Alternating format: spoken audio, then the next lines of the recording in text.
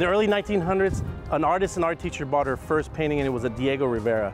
She ended up building one of the most beautiful homes here on a goat farm. The McNay is one of the most beautiful pieces of real estate in San Antonio. In this location, there's weddings, there's jazz here on the lawn every couple of Thursdays.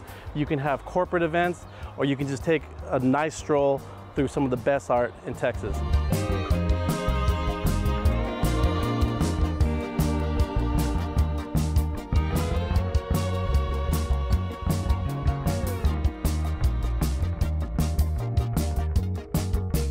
Hey guys, here we are at the McNay Art Museum. We're with Rich Asti, the director and CEO of the museum.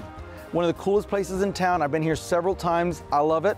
Thank you for having us. So the McNay, how did it get its name? Tell me some of the history of the museum. Absolutely. We're named after Marion Kugler McNay, a visionary artist from Ohio who came here and, like so many of us, quickly fell in love with San Antonio and decided during a third marriage on the site that we're standing here to build the house behind me in 1929. So this is her mansion.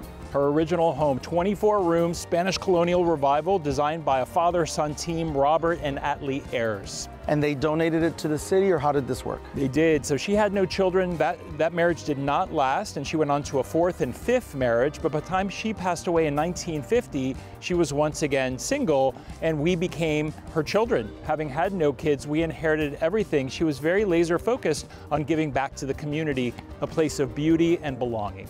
So tell me about the art here, because there's many different types of art. What can somebody expect to see when they come to the McNay? I love that you reference different, because we are all about diversity here, and the collection included 700 masterpieces by very famous artists today that she bought in the 1920s and 30s when they weren't as fashionable. So you'll expect to find here masterpieces by Vincent van Gogh, Paul Gauguin, Pablo Picasso.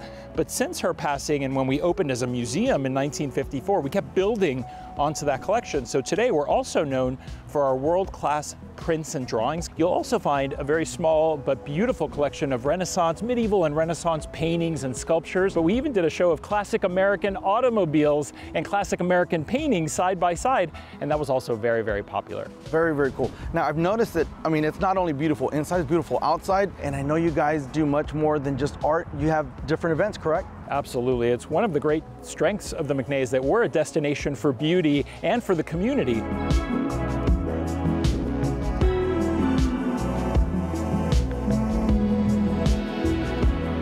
So Rich, as the director, what do you see for the future of the museum? We continue to define ourselves through excellence, integrity, and innovation. And we're really committed to redefining the museum experience every year, pushing new limits so that all of our visitors are completely surprised with every single visit. So to get a tour of the greatest museum in San Antonio, some of the greatest pieces of art that the world has ever seen, come to the McNay, check it out.